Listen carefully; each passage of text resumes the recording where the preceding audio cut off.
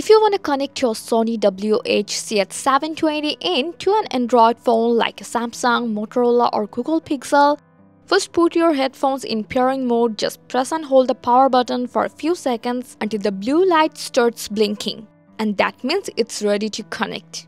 Now from your Android phone, you will get a pop-up to connect with your Sony headphones. Hit connect and they are connected successfully. If you don't see the pop-up, go to your Android settings, select connections, then tap on Bluetooth and make sure Bluetooth is turned on and start a scan. You should see your headphone in the list. Tap on your headphones, select pair and they will connect successfully. Now enjoying music with your Sony WH-CH720 headphones. I hope this guide helpful. Like the video and subscribe for more tips.